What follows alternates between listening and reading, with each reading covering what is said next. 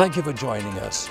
We are here on location at the Orange County Convention Center in Orlando, Florida for the FETC conference. The future of education is a cause today that is greater than ever, and we will get in-depth opinions and views on this subject matter following these messages. We started with a blank slate, and then we added you, because you wanted a tablet that felt perfect in your hands, dual cameras so you can capture everything. You wanted Beats audio, and a tablet that runs Android, the most popular mobile operating system in the world.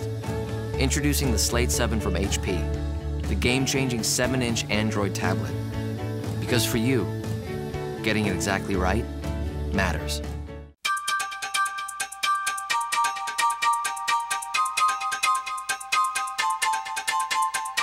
With us now is Tom Whitby. Hi, Tom. How are you? Good. How are you? Excellent. Thank you. Thank Tell you for us about having me yourself here. Well, I'm here at FETC, which was originally the, I think it was the Florida Education Technology Conference. Now they've changed it to the Future of Education and Technology Conference, which is a significant change. But we're here in Florida with several thousand educators talking about technology in education and how it's affecting things. Where I come from, I'm pretty much at this point in time, I'm a retired educator, 40 years in the classroom, both working from middle school into high school, and I did 6 years as a professor in higher ed, and all the time in the classroom. So I've been working with students and with teachers in educating and professional development for teachers. What I do now is I'm involved very much in social media and using social media as a means of professional development for teachers to become what we refer to as connected educators.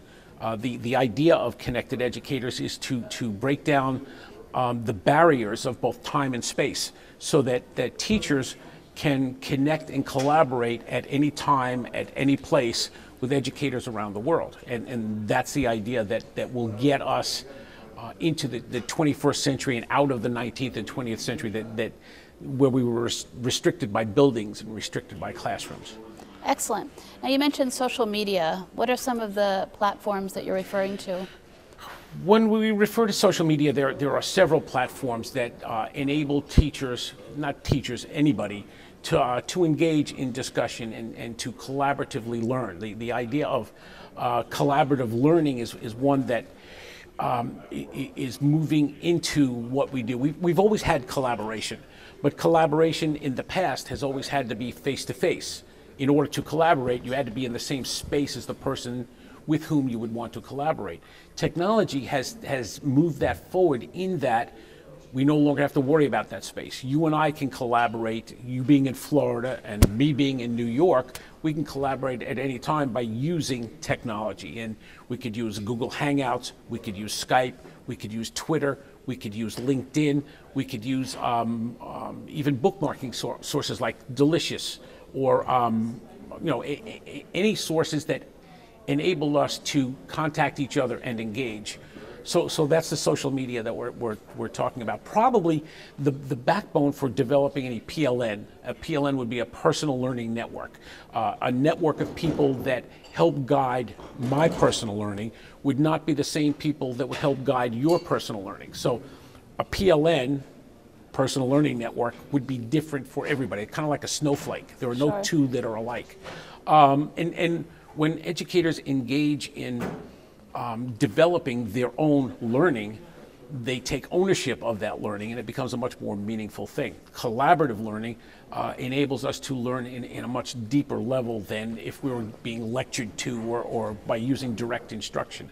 So the idea of collaboration has moved up the scale of acceptance for methodology in education. Interesting. I see a parallel between the type of learning that you're referring to, this collaborative learning using technology and social media. I see a parallel between that type of learning and the type of pedagogy that teachers are expected to facilitate within their classrooms. What do you think about not only the teachers learning the content and the pedagogy, but also bettering themselves in their facilitation of that in the classroom? as teachers, one of the pitfalls in education is that when educators think about becoming educators, they know that they have to go to school. So they get their degree, and then they get their license, and then they get a job. And then many of them say, this is it, I've accomplished what I had to accomplish, and they sit back and think, this is going to carry me through life. Well, it doesn't. Not anymore. The idea that information changes so rapidly and increases at such a rate that in order to stay relevant, we have to be connected. If in fact, and we talked about this before, if in fact, as an educator, if I've got a class of students in front of me and I give them all of the knowledge in my head, I am limiting them to what it is they should have access to. They need access to all that information that is constantly changing, and they need the skills to access that information. They need the skills to analyze that information, to critically analyze that information, and the skills to create other information to exchange out for collaboration. Those are the 21st century skills that we talk about. And the tools to do that too. So and the tools are constantly changing. yes. I received a master's degree in educational technology, and all of the hardware and all of the software that I learned on to attain that degree no longer exists. So in order for me to stay relevant, I need to be connected with the very people that are doing the things that I'm doing, so I can gain from them whatever successes that they've had, and I can avoid the failures that they've experienced. I've attended several workshops already, and the information is overwhelming. But I feel that, as educators, we owe it to our students. We owe that to them to stay on that cutting edge. That's, what you're saying right Yes. now is one of the biggest deterrents to educators becoming connected. Because one of the things, I often say that the worst advocates for connected educators are connected educators. They tend to get very excited about their connection. They get excited about their collaboration. And when they're talking to unconnected educators, they tend to overwhelm them with all of their successes. And an unconnected educator listening to this is intimidated and overwhelmed by all of that information that's being thrown at them, and they say, I'll never do this in a million years, so let me just stay away from it.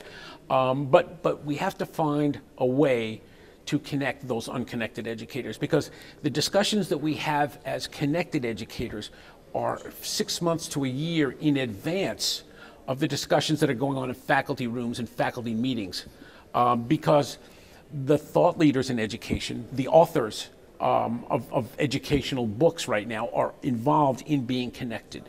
They're leading the way with their ideas. And in social media, titles are non-existent. People are accepted for their ideas. The ideas are the things that are examined, not the credentials of the people Sure. putting them forward. And it also gives a great deal of transparency to the problems of education and to the solutions of those problems.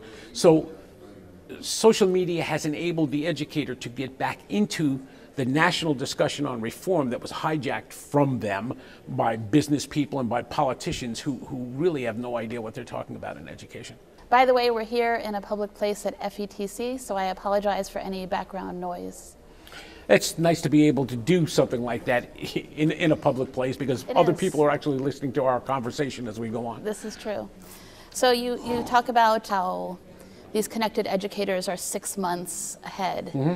And 6 months nowadays is a long time. Yeah, it is. I mean, to give you a more specific example, some of the things that we've been talking about for 2 years now, the flipped classroom. Yes. And the people who wrote the books on the flipped classroom, John Bergman, for instance, being one of them, they were people who were on Twitter, and they were connected educators, and we were talking about the very thing that he then wrote a book about. When we go back 5 or 6 years, when people first started using Twitter for connecting, many of those people went from microblogging, which is what Twitter is, to blogging, and now they're some of the biggest authors in education. Wow. And they're still involved with Twitter. It kind of puts everybody on the same level, so you can have a Twitter conversation with people who are authors in the field. And it's something that's never been afforded teachers prior to the technology enabling that to happen. Interesting. Yeah, I saw Mr. Bergman. He's pretty amazing. Yes. His workshop was fantastic. Great guy. What can we do to get more educators involved in that personal learning? Being connected? Being connected.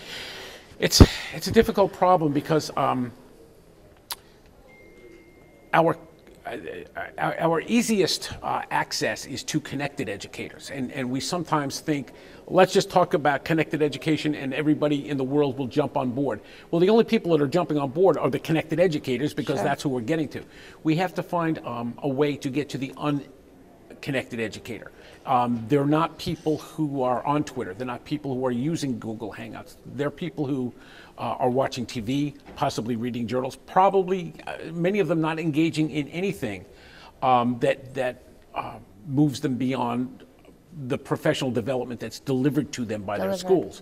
Unfortunately, professional development being delivered by schools is not relevant professional development. The big problem with it is that oftentimes, more often than not, the school will bring somebody in to talk about the bells and whistles of software, rather than engaging the educator and saying, what is it you do with your class, and how can technology be brought in to make you more efficient and more effective in accomplishing your goals? Sure, because I understand that a lot of the pedagogy is staying the same, despite the fact that teachers are using some of the technology.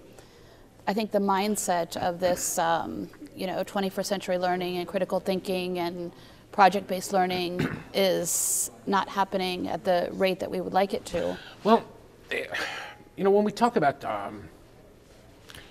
bringing technology into a classroom, we have to understand that we are teaching generations of kids who are not going to live in our world. Our world, for educators, they have a choice as to whether or not to use technology to some extent now. It is actually permeated the lives of all of us, so there are some things that we don't have choices in. But the kids that we're educating today are going to need to communicate, and they're going to need to create, and they're going to need to collaborate. And the very tools that our society in a computer-driven world will require them to understand, we're not working with.